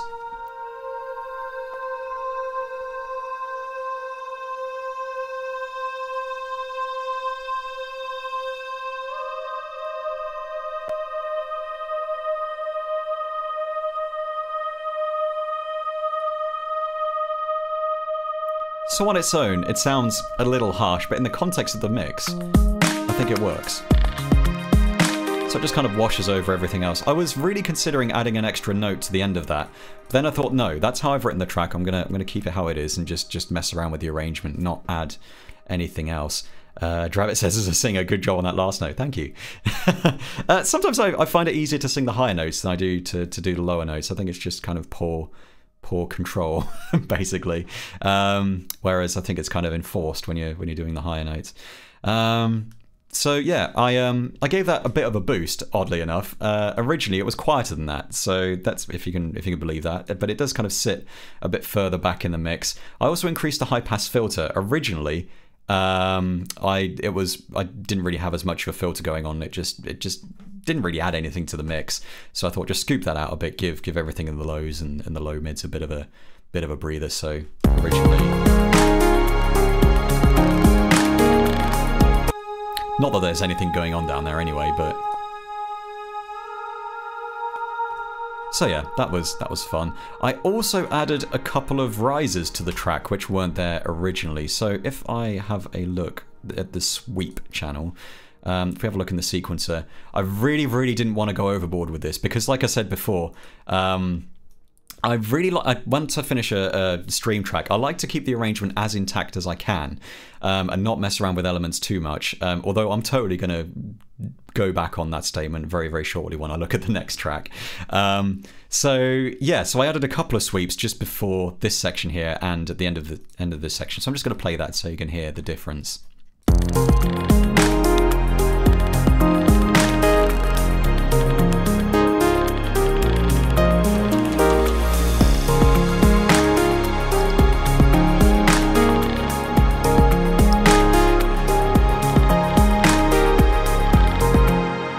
So originally that sweep wasn't there, and it just kind of came in a bit suddenly. It didn't really feel like the track was progressing as much as I wanted it to. So I just added that, and I had a little riser to the end of that section as well, which is, I think it's literally just that, but stretched. So again, I really didn't want to go overboard, and there's only 2 little risers in the track. And I felt like the track was fine without them before. It just needed that extra kind of oomph to sort of kick it up a notch, and I think that did the trick. So that is literally everything I changed in Sundial. Buskin Bills asked, is your arrangement structure you've worked on? Is your arrangement structure you've worked on or something you've gotten from TV, etc.? I'm assuming you mean like, am I kind of following something that I've heard from like TV or something? No, generally speaking, when I'm working on a stream track, it's generally just what I feel like doing at the time. So when I'm working on production tunes, obviously I'll follow kind of the guidelines, basically. If someone wants me to, I'll follow the spec. Whereas if I'm working on my own stuff, I'll just do whatever I fancy. And in the instance of all my stream tracks, they've just kind of turned out the way they are. That's why we've ended up with stuff like, the name of that track that I did ages ago that ended up being like a 7.5 minute like progressive house track. That just kind of happened. So yeah, generally speaking, when I'm working on my own stuff, even outside of the streams, I'll just do however much I fancy doing, and then when I've had enough, I'll move on to something else. There's the whole thing, people say like a track is like, a piece of music is never really finished. I agree with that to a certain extent, but I feel like I'm getting better at kind of when I finish a track and move on to something else. I do that 7-minute track. I totally did 7-minute track. That was the trance track that I did. Sunset Waves. That's what it's called. I did it ages ago. It was like the progressive house track. It definitely happened. I didn't just hallucinate that, did I? Yeah, it definitely happened. So I'm going to move on to the next track in a second. But yeah, I basically I'll continue working on the track until I feel like I'm happy with it, and it's not. I always like to make tracks not outstay their welcome, if that makes any sense, which is sometimes hard, easier said than done. Clodmer, I was just using that as an excuse to make a nasal reference. The long snort, good night. Yes, indeed. So. Oh, it's been a while since I heard the nasal riser. I haven't used any nasal risers in the past few tracks, actually. Maybe it'll be time to bring that back in my next track. So anyway, I'm going to move on to the next track, which is Facing Giants, and I'm just going to tweak this again so I can highlight what I was talking about earlier. Oops, I've done that wrong. Just bring that up and bring that down. And I'm just going to play the track, and I would say this is one of the most fun tracks I've written during these streams. Like, I've really, really, really enjoyed writing this track, to the point where I've been writing more jungle tunes since, because I enjoyed it so much. It was a ton of fun. So I'm just going to play it from start to finish, and then we can talk about it some more, and that'll be fun. So here we go. I'll just play it and keep quiet. So here we go. This is Facing Giants.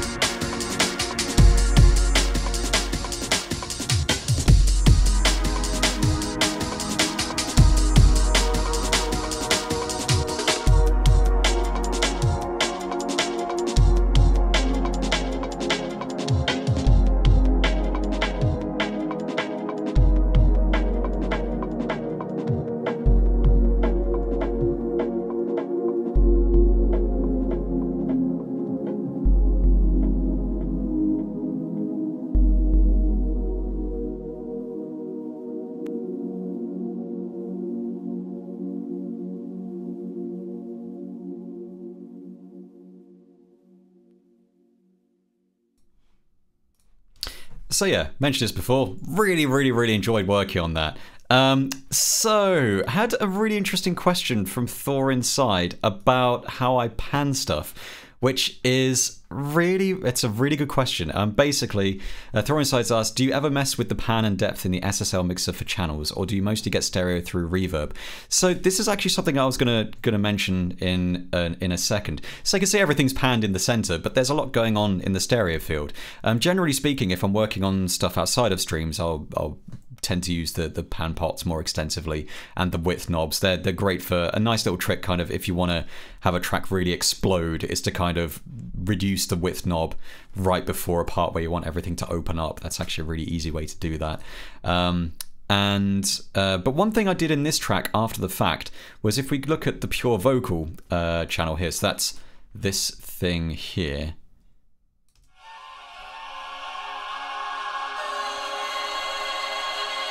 So you can kind of hear it sort of pans from right to left, but there's nothing actually going on in the mixer. So what's going on there? So I've basically taken a CV output from the sub bass subtractor, and I've stuck that in a Spider CV splitter, because I think I'm doing the same trick somewhere else. I think I'm doing it with the hats. And I've just taken the LFO CV signal and routed that to the pan CV input on the back of the pure vocal. So what you get is this really slow kind of sort of sweeping panning effect without having to mess around with the pan pots. And the same's happening with the hi-hat. So if I just play the part with the rapid hi-hats, you'll be able to hear that. It kind of just goes to the left and then kind of sweeps around to the right. And because I'm using the inverse CV output on the on that kind of vocal atmospheric channel, it will be doing the inverse of whatever those hi-hats are doing. So when that's panned to the left, it pans to the right, which is interesting. Just checking out the chat. Drummit said, maybe my favorite fielding drum beat so far, and most of them are banging. Thank you, that's awesome. And also I didn't cheat and use beatmap. But yeah, it was a ton of fun working on that amen break at the start. So the first thing I did was just basically adjust the levels again so that it was in line with all the other tracks, blah blah blah, all that stuff again. And the biggest change I made to this track was I completely changed break 2. So if you go back and listen to the original version of the track, this drum line sounds completely different. So yeah, that's completely different. And this loops back nicely to what I was saying about blocks earlier in the session. So because I've only got 2 blocks in this track, all I had to do was change the drums in those 2 blocks. I didn't have to change them throughout the entire track. Just had to go into block 1, swap out break 2 with whatever I decide to change it to, which is this. Do the same thing in block 2, and I was done. And it was really, really easy, much easier than having to go through the entire track and sort of replacing everything manually. So excellent. Yes, that throws me off every time I hear this track. So I did actually include the loon in the background if you listen carefully. And yeah, every time I listen to this track still, it throws me off. I'm like, who's doing that? Who's doing that? So yeah, I think the loon is just slowly causing me to go insane, which is kind of funny. So yeah, I replaced break 2 because originally it just sounded, I thought it sounded way too harsh. It just didn't work for me. And it was a really, really easy swap thanks to using blocks. So I just swapped it out. So I mentioned I don't like to change too much when I'm actually sort of going back and tweaking these tracks. But taking an entire drum loop out and swapping it out with something else in a track as reliant on the drums as this one, yeah, that was something else. But yeah, I really like how the drums came out in this track.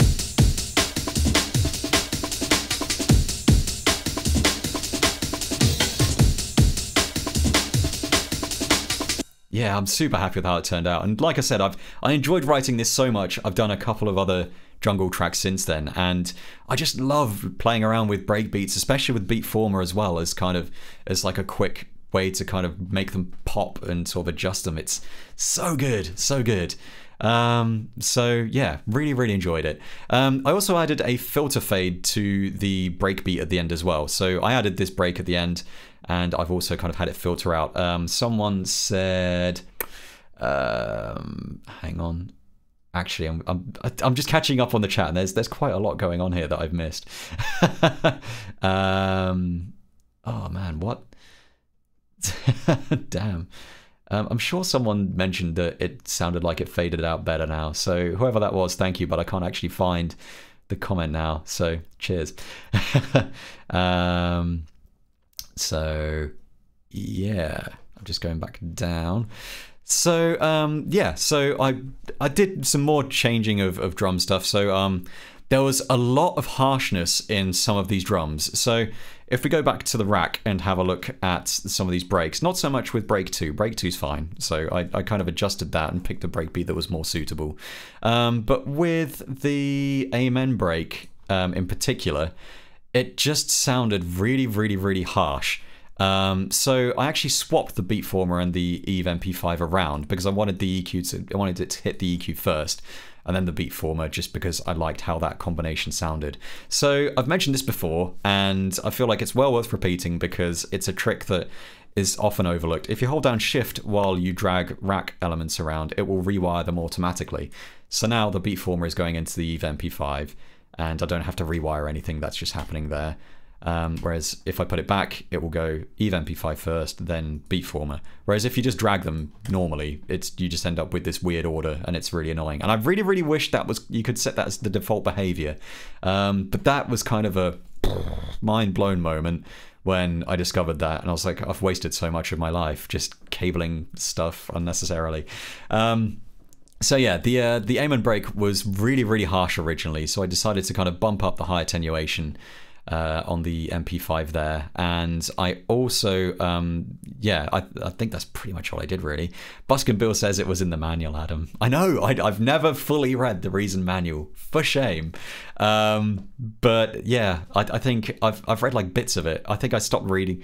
I think I read most of the Reason manual at Reason 2, So there's a lot of it I haven't read.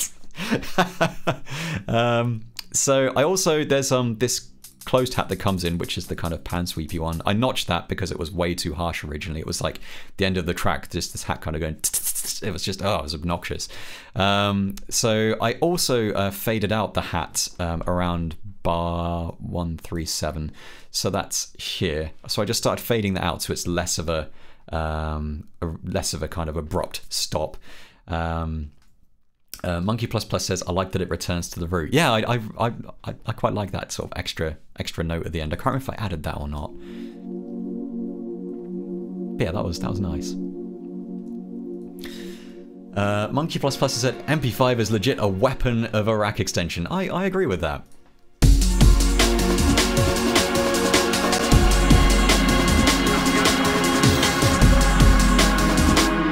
So you can kind of hear there the sort of more rapid hi-hat. It doesn't stick out of the mix. It's just kind of there to give everything a bit more energy.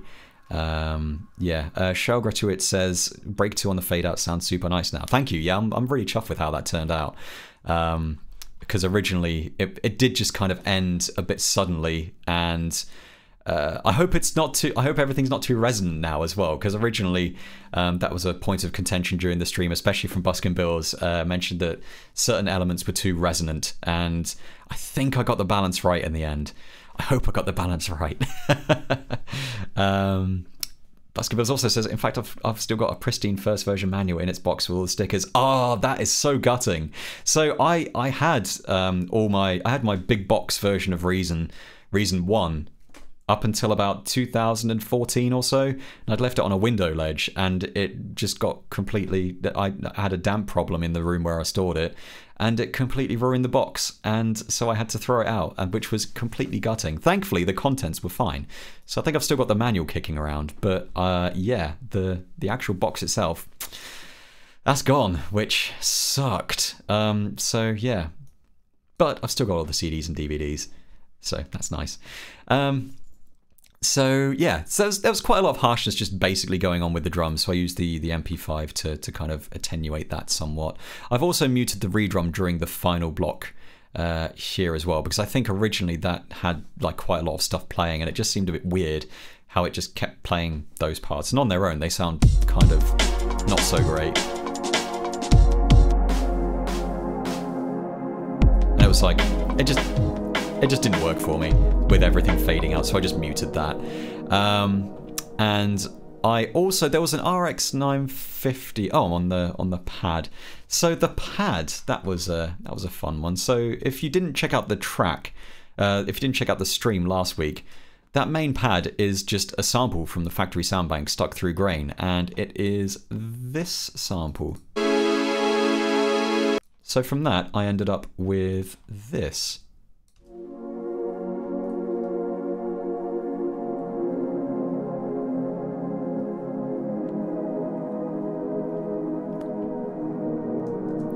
Which was really nice, because that kind of sample locked chord, like using sampled chords like that, really restricts how you work and kind of what chords you can actually use in your track, which is very conducive to that sort of 90s feel. Very 808 state sample, as mentioned. It's really, really good, and grain just works perfectly with this stuff. It's just a really good way to get ideas going and mess around with kind of chord locked pads. Monkey Plus Plus has asked, does putting individual reverbs on tracks versus a common send ever cause unwanted build-up in signals? It's not happened yet. So you may have noticed I don't tend to use aux sends during these streams a whole lot, and I don't tend to use aux sends a whole lot in most of my production, and that's because it's way, way, way easier to bounce stems if you've got everything locked inside an insert section. So it does make it trickier. So if I wanted to bring all the reverb back in the track, obviously I can't do that very easily. I can't just dial it back with one individual knob. But it's not been a massive problem so far. I've recently actually had to bounce an old album of mine, all the stems, and it took me absolutely ages, because I basically had to bounce everything so it was ready for someone to plop into whatever audio editor they wanted to use and have all of the effects locked in per track. So I had to bounce all of the sequencer channels individually with everything else going on, and it took me the actual album itself had about 17 tracks on it, and it took me absolutely ages. But I was looking forward to never having to open any of those project files ever again. And now I'm very meticulous with my stems, so that's not a problem. But that's basically why I do it. And it's kind of a habit that I've just continued with during these streams. But if you watch my really, really old streams, you'll notice me use aux sends quite a lot during those. So it was just kind of a change in thinking, really. So going back to the pad, originally this had an RX 950 on it, which I really, really liked. I really liked the sound of it. But as I mentioned, originally it as I closed the filter during this kind of break, during this drop here, it just sounded really, really, really resonant, and yeah. So I basically just took it out and swapped it out for this pad filter AF4 here. I wasn't using it, so I just removed it. I also decreased the dry wet on the reverb and increased the time.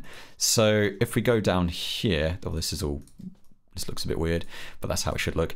So originally that was more wet. There was more. I think the dry wet knob was turned up kind of more towards sort of 80, it's around the 80s or something like that. So I brought that back to 70% and turned up the time to sort of 4 seconds or so. So you get less of the actual reverb signal, but a longer tail, and that's kind of a nice balance. Yeah.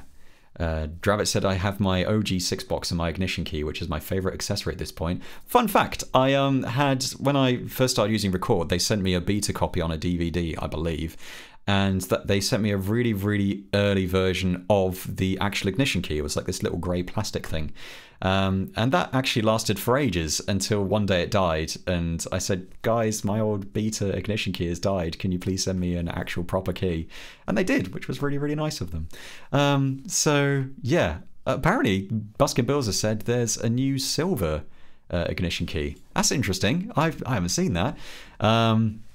But yeah, I had the sort of an old plasticky ignition key, which was really interesting, and eventually it just died a death, which sucked. So yeah, what am I looking at now? So yeah, so that's something I tend to do quite a lot with balancing reverb, is to kind of reduce the wet signal but increase the tail, so you get more of the kind of that sort of nice ethereal sort of swoosh at the end of a sound, but it's not kind of cluttering the mix as much, if that makes any sense. So Buskin Bill says on the shop it looks silver. I'm totally gonna have to check this out afterwards because you have piqued my interest. Yeah, so that's pretty much all I changed with the pad. So there's also this kind of champion Vox channel, which is this chappy, which I think that really cemented the 90s feel of this track for me when I listened back to it the day after. I was like, that was a good call. That really cements the feel there. So I actually added a touch of reverb to that because originally it didn't have any, and I thought it could do with kind of just washing out a bit. And I think I also increased the delay time as well, because originally it was a shorter delay time. So I think originally it sounded more like this.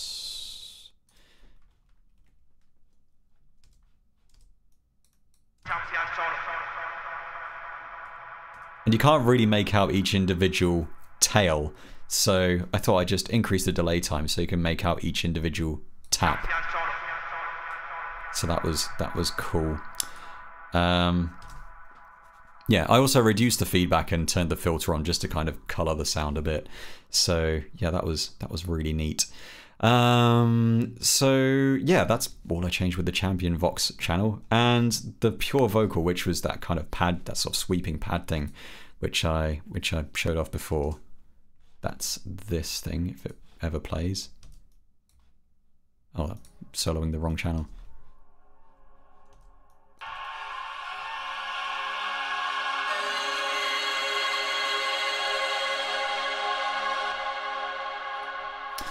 So yeah,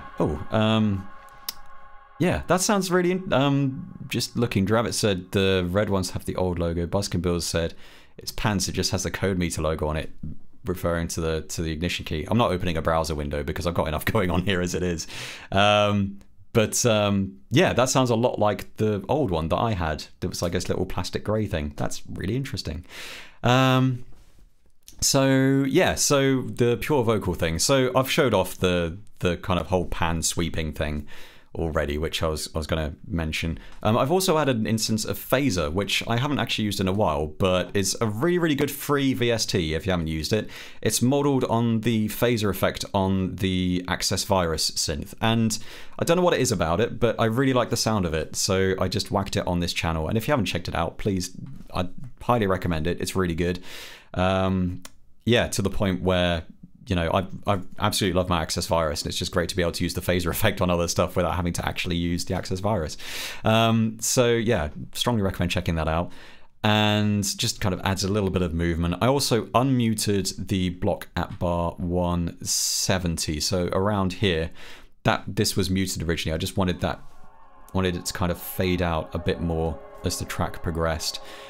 Interestingly, Adam Szabo, who's the guy who made Phaser, he's also made a VST called Viper, I think, which is modeled on the Access Virus, and it's, yeah, I tried it. It's not quite there, as in my personal opinion, but I thought it was good. So if you're after that sound, I'd recommend giving it a look. I think it's Windows only though.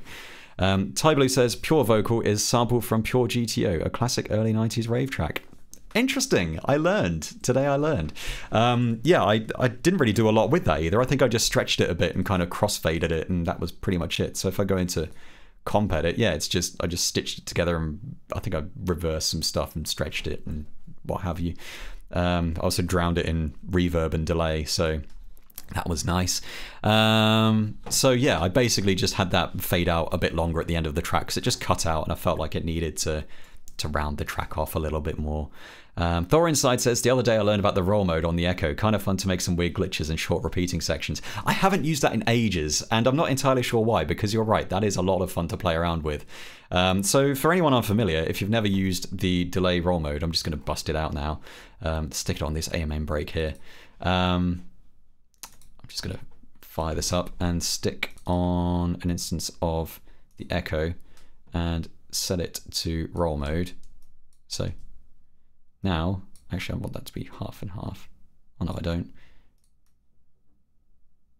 What am I doing? It's because it's not actually playing.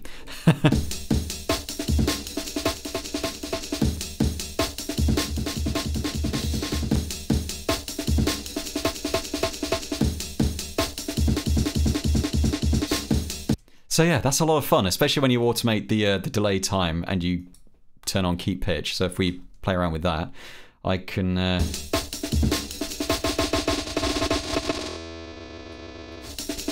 so yeah, it's a lot of fun. I feel like I'm gonna have to bust that out in the future because that's tons of fun.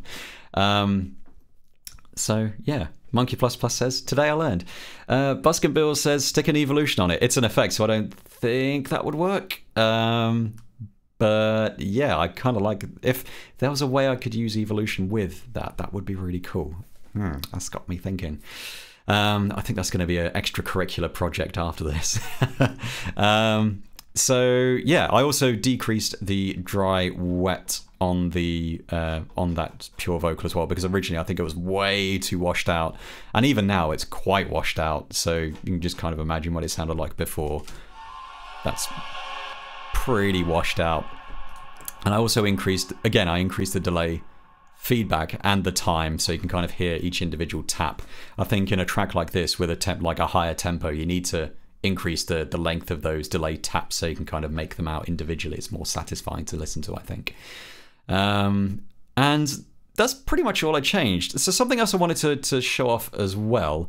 Mitch Mooder said, Reason is literally full of little things you just miss. Yeah, I honestly, I'd completely forgotten about the roll mode on the Echo. I haven't used it in so long. So I'm just going to take this breakbeat here. I'm going to copy it into block 3 just so I have a blank slate. So I'm going to just stretch that out so it's twice as long as it should be.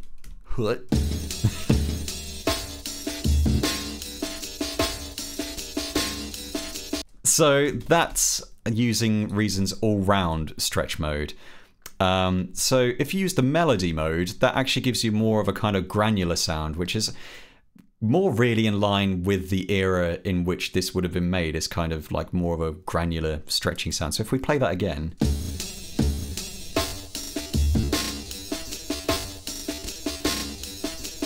So I actually quite like that sound. It if you can take it to way more extremes like this. So it's always reminds me of that scene in The Matrix when Neo ends up with the silvery goo going down his throat and he screams and it turns into this granular sound. I always really liked that. Tree Zero says, how are you organizing your rack devices between different lanes? I still use only one lane. So at the moment during these streams I tend to have one column for bass and drums, which being a more sort of drum and bass track, that seemed kind of sensible. And in this track I've just got synths and pads in the other column, so there's not really a lot going on in this track. If I was working on something else, I might have acoustic drums in one column and pads and polysynths in another. It's a good way to keep yourself from getting lost, I think. Although a lot of the time, if I'm working on a track quickly, I will just end up with one big long lane because I'm still that part of me that's used to using Reason where you could only use one column, and a part of me just still does that because I'm so used to doing that, like 10 years of use. Yeah. Mitch Mood says, I think it's Complex One has a patch called Neo something or other which sounds like that. Well, I'm gonna fire that up because I don't think I've heard that. For shame. Where Propeller Head, Complex One. So next time I should probably install Friction before I start and use it. Complex One is, I would assume it's in Abstract? No.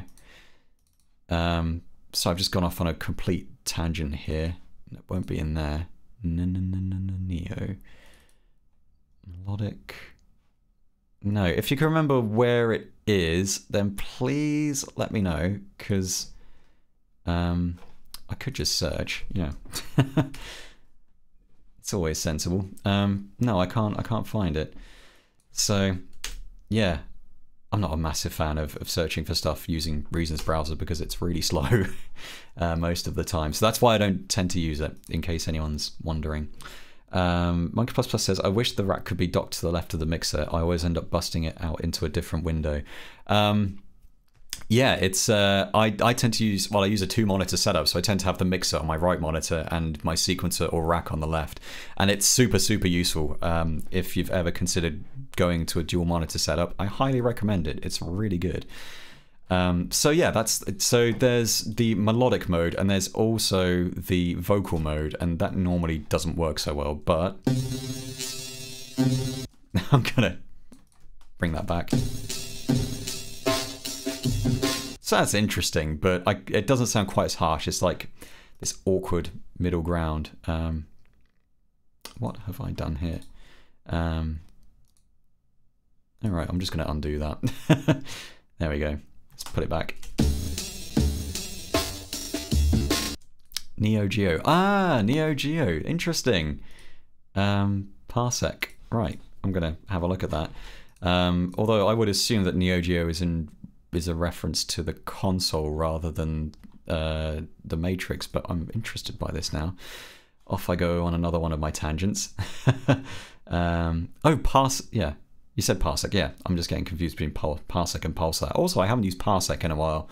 Neo Geo, that'll be an FX, I imagine. No. Neo Geo, there we go. Right. Ah! Yes, that is quite similar. Excellent. Thanks for that. I enjoyed that.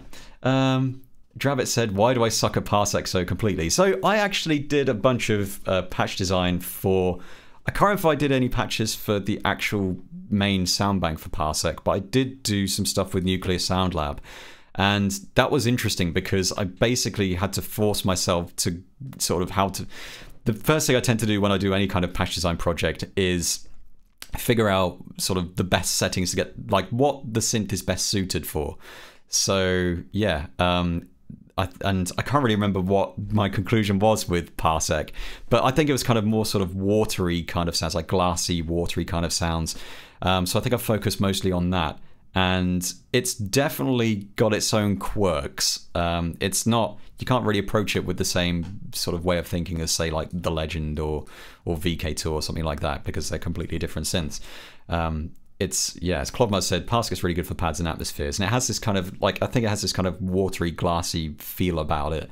It's definitely a unique beastie, but I like it. I like it. So... yeah, so Travis said, I'm having an easier time getting complex. I would love to, as Monkey Plus Plus has said, do an in-depth sound design stream at some point, especially using complex. I feel like at this point I need to reacquaint myself with it and get really good at it again before I even consider doing something like that, because at the moment it would be a bit of a letdown.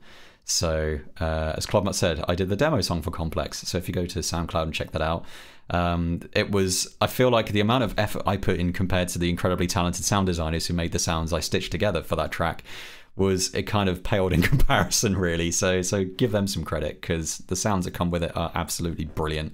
Some great stuff. So yeah, that's pretty much all I wanted to talk about with Facing Giants. And I also wanted to show off that kind of stretch algorithm thing, because that was mentioned earlier. So yeah, that's pretty much it, really. So if anyone else has anything they'd like to ask me, then please, by all means, I'd be more than happy to go into it. Yeah, I tend to kind of pop up all over the place when it comes to rack extensions and Reason-related stuff. I'm always there, kind of lurking, waiting to provide a demo song. So yeah. So yeah, I really, I keep saying it, I really enjoyed Facing Giants. Clodmutz asked, what's the plan next week? I plan to write a tune next week, but I have no idea what I'm going to do, and I'll just see where it goes from there, really. I'm probably not going to be doing jungle on stream again, because I feel like it's good to keep things varied, but we'll see where we go. And yeah, just see what happens. Buskin Bill says, Adam, how long have you been a Reason insider? That's an interesting question. Because I did get the Reason 4 beta. I can't remember if I was on the Reason 3 beta testing team, but I've been doing it for a while. Shalgra to it says, this all makes me want to switch to Reason, but I feel like it cost me too much. I would say, if you want to just try it out, you can get the Reason Rack, I think it's Reason Rack Lite or something. You can get that pretty cheap from Plugin Boutique, or free with some stuff. So that might be a good way to just kind of dip your toes in and see if the rack kind of paradigm works for you. Obviously, you won't get the sequencer and everything around it, but that would be a good place to just have a dip, see if you like it. So yeah, Disco Friction next week. I'm probably not going to be doing 80s disco. I tried it and it was just god awful and it was soul crushing. So I'm probably not going to be doing it. But you know, never say never. From Disco Fever to Disco Friction. I don't like the sound of Disco Friction. That sounds painful. Use Friction to make an ELO style song with big strings. Ooh, that'd be interesting. It'd be interesting to combine Friction with like orchestra or something. I think that'd be kind of fun. Buskivers, maybe it would be nice to see a fail now and again. I'm sure I'm due one. I'm sure I'm due a really crappy stream with a really awful track. So I'm going to answer some of the questions that are popping up in chat after this stream. I'll stick around for a bit afterwards. But for now, I'm just going to kind of wrap up the actual retrospective thing. So next week, like I said, I'll be back to writing tunes, and I actually feel kind of relieved to have gone back over these tunes because I didn't realise I'd left it so long to go over midnight circuits in particular. So it was nice to kind of just go over that and sort of have a little bit of closure with relation to that. So, I mean, since I actually wrote it, I've ended up remixing it for the actual eventual album release thing. So, yeah. Mitch Mood, if you're looking for a crap stream, I'm happy to fire up OBS. Don't be so hard on yourself. So yeah, anyway, I'm gonna sort of say farewell if you're watching this on YouTube. If you're watching on Twitch, stick around and I'll hang around for a little bit longer. And yeah, great seeing everyone as always, and I hope you enjoyed the stream, and I hope you'll join me for the next one. Cheers, and see you next time. Bye bye.